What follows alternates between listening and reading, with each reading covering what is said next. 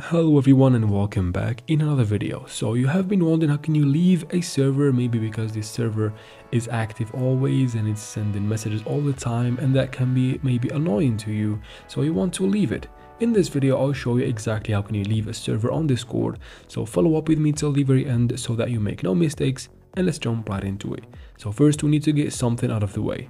Go ahead and open your Play Store and App Store, because since we're gonna be using the Discord application, find it from here, and it is better to make sure we have the app updated to the latest version so that we make no mistakes and so that the process goes as smoothly as possible. So update your app, go it from here, and finally now we can go ahead and open Discord.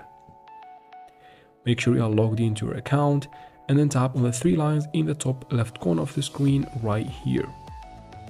You'll get this menu. Go ahead and tap on the server that you want to leave. Just choose the server that you want to leave from here.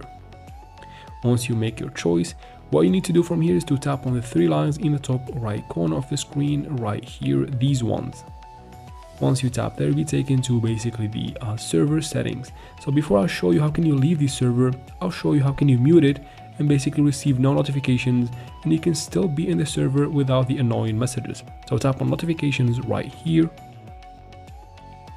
and then from here you can play around with these settings. You can basically mute the server and receive basically no notifications from the members and the messages and even the events in this server. But if you are sure that you want to leave the server, you can quit from here. Tap again on the three dots in the top right corner, and from the server settings, scroll down again. This time you can tap on the leave server button right here in red, and once you confirm by tapping yes, you can leave the server for good. And that is basically how can you leave a server on Discord Mobile.